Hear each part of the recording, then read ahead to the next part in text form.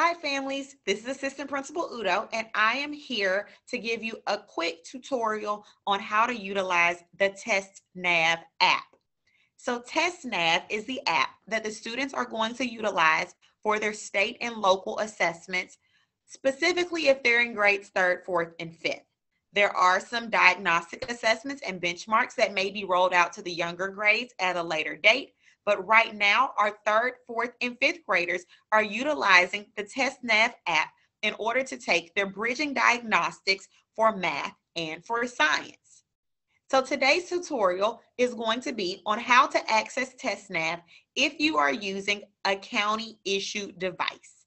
And so I am going to start by sharing my screen with you and walk you through the process from start to finish.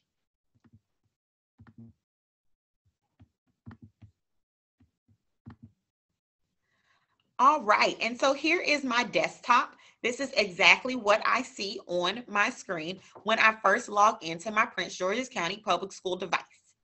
On the bottom left-hand corner, you will see a circle, and that circle says Launcher. We're going to click on the circle, and when we click on it, we are going to see an arrow that's pointing up.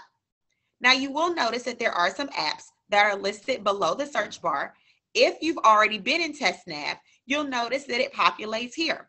If you haven't used it before, it may not populate. And so in order to find TestNav, you're going to click on this arrow that's pointing up because it is going to show you all of the apps that you have access to on your computer. And so if you look carefully, you will see that one of those apps is TestNav. And it says Pearson TestNav. It's blue at the top, it's a cream color at the bottom, and there is some blue writing there. And so we're going to click on the TestNav app. When you click on the TestNav app, it may take a few seconds for it to load depending on your internet speed and the age of your device. And so if it takes a little while, just bear with it. Once you get to this page, it's going to say, where do you want to go? We are going to scroll down to the very bottom of the screen, and we're going to click here where it says Student Portal. Again, when you get to the Where Do You Want to Go screen, you're going to select Student Portal. When you get to this screen that says TestNav Student Portal, it's going to say, please select a customer. You should only have one option here, and that option is Prince George's County Public Schools. And so we are going to select Prince George's County Public Schools, and then we will hit the Continue button. Once you hit the Continue button, it will bring you to this screen. You have a couple of options here, but only one of those options is correct. We are going to select Sign In with PGCPS.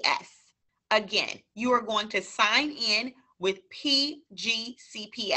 We are not using MyCloud. We are not signing in with email and password. We are going to select the second blue button that says PGCPS. From here, it will take you to a PGCPS screen. This is a screen that we're all very familiar with.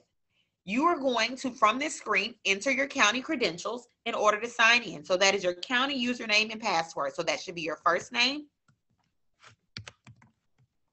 hyphen your last name. And of course, for some of you, your passwords and usernames are a little different. And then you're going to list your password. And then you should hit sign in. If you've correctly entered your username and password, it'll take you to a screen like this. This screen will tell you the tests that are available for you to take, as well as any tests that you've completed if you've done that already. And so this particular student has already completed their math benchmark, or excuse me, their math diagnostic, and they still have their science to complete. When your teacher tells you to, you will hit Start Test in order to take this assessment. Again, you are not to take the diagnostic assessments until the teacher tells you to. And so that is the process for logging into the TestNav app. If you have any questions or have any struggles or difficulties, please let me know. You can do that by sending me a message on Class Dojo or by sending me an email. My email is my first name, Kia, Kiah, dot my maiden name, which is Whitfield, Whitfield, at pgcps.org.